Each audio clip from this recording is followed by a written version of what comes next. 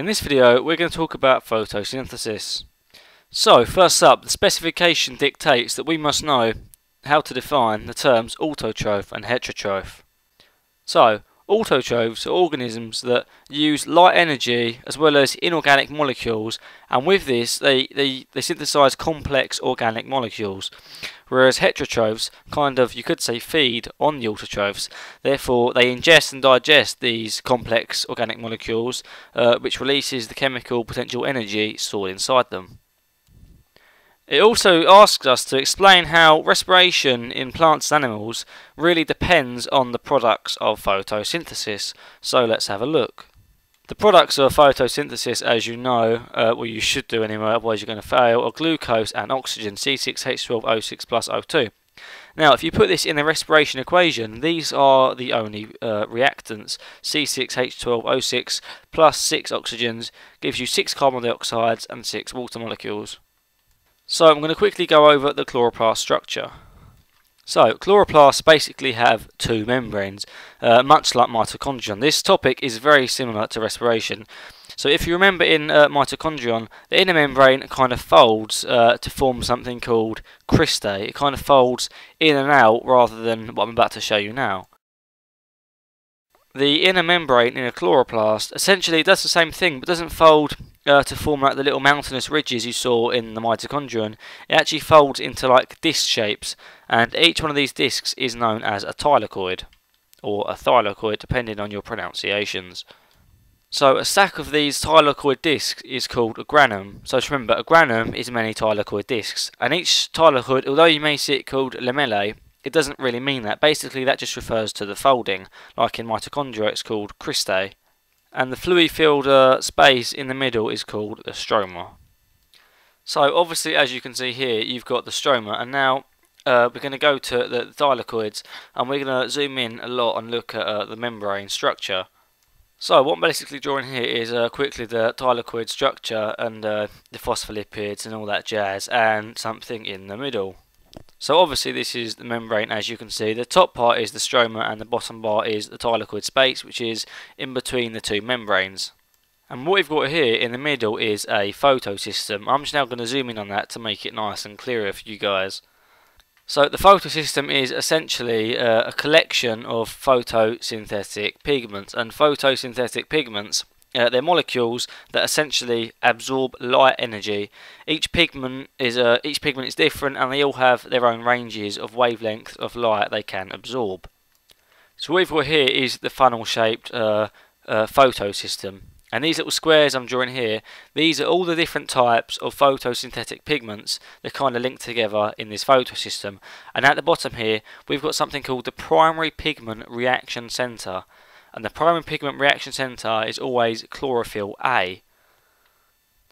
So what happens is light strikes basically each and every photosynthetic pigment really. This includes the reaction center at the bottom, but the ones at the top and all of them, they all kind of share their energy, and the energy gets passed along right to the very bottom of the primary pigment reaction center, which here excites a pair of electrons, but we'll talk about that in a moment.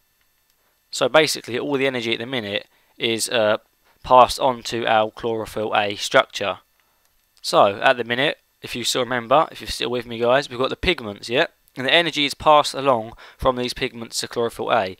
These pigments include chlorophylls, so not only is the bottom on chlorophyll A, we've got some other pigments included there in them squares I showed. These are called chlorophyll B. But the two primary chlorophylls, chlorophyll A, the primary pigment reaction centers we need to know about, P680 and P700. This number just represents the wavelength of light they absorb. So, between all the chlorophyll pigments, you absorb the blue light and the red light. So, the whole purpose of the accessory pigments is essentially to absorb the wavelengths of light that are not well absorbed by chlorophylls. Which obviously this essentially maximises the light absorbance, the amount of energy that can be processed here. And the two main accessory pigments we need to know about are called carotene and xanthophyll, and these absorb the orange and yellow colours, the wavelengths of light respectively.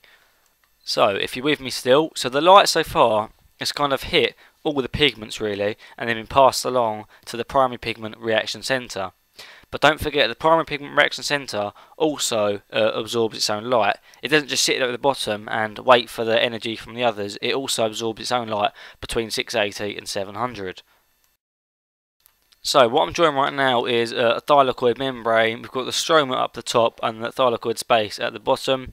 All these squiggly lines are obviously just going to be your basic phospholipids that make up the bilayer membrane. PS2, photosystem 2 is our photosystem on the left and photosystem 1 is our one on the right.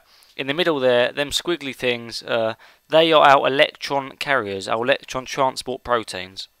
So now I'm going to talk about how photosynthesis technically really occurs. This is called the light dependent stage, the light dependent part of photosynthesis. Light strikes photosystem 2, and obviously this is going to strike not only the accessory pigments, the chlorophyll, but also chlorophyll A, the primary pigment reaction centre. This is going to cause an electron pair to leave. So also light is actually hitting photosystem 1 at the same time. This causes the electrons to leave photosystem 1. These electrons are then replaced by photosystem 2, the electrons that came from photosystem 2 when that was struck by light. So the electrons from PS1 travel up to here. I'm about to show you why and where they go in a moment. So, if you know respiration, do you remember how the electrons, as they go through proteins and electron acceptors and carriers, what happens is the energy used of the movement of these electrons, it generates energy which causes H+ to be pumped across the membrane.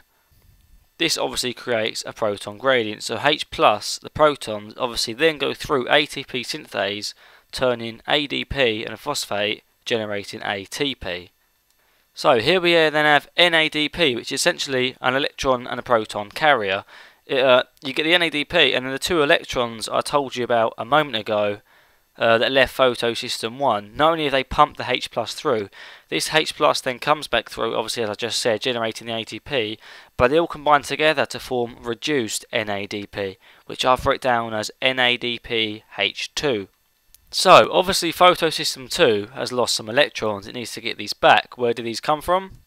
What happens is the photolysis or photolysis, whatever you call it, however you like to pronounce it, I call it photolysis. The photolysis of water occurs, and that basically means H2O is split up into 2 electrons, 2 protons, and some oxygen. So the electrons from that then replace those lost by photosystem 2 earlier on. Light hits photosystem 2, so this causes a pair of electrons to leave photosystem 2 and travel to photosystem 1. This is because a pair of electrons has also been lost from photosystem 1 because light has also hit photosystem 1. The electron flow is obviously then used to pump the H+ across the membrane, which can then go through ATP synthase to produce ATP. Obviously the electrons, the H+, and NADP all react together to make reduced NADP.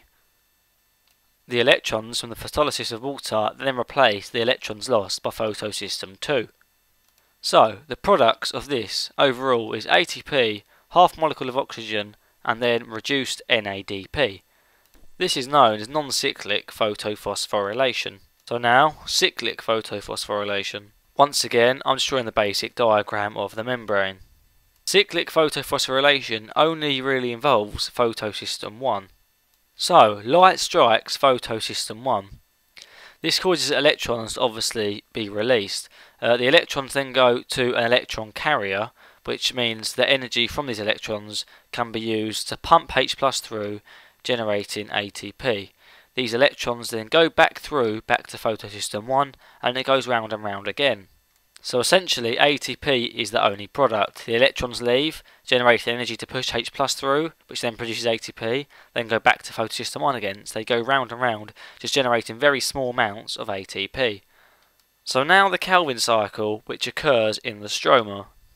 What happens is, you've got your enzyme Rubisco, and this basically catalyses a reaction between carbon dioxide that the plant's taken in through the stomata and something called RUBP, which we're going to generate shortly.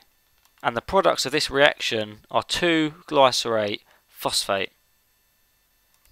So we then need to convert the glycerate phosphate to something else, but to do this we need to use the products of the light dependent reactions we just done.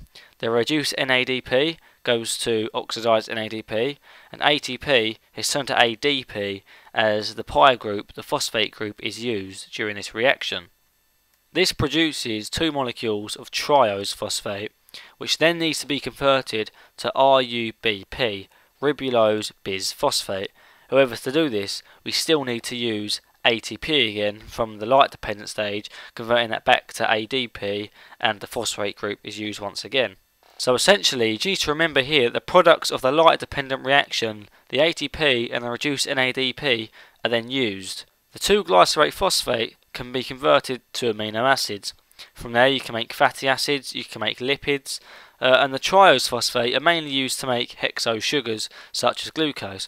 Obviously you can then turn this into cellulose, starch, you can combine it with fructose to make sucrose, all sorts of things like this. 5 out of every 6 of the TP molecules are in fact converted to RUBP though, so 1 out of 6 can therefore be used to make these hexo sugars.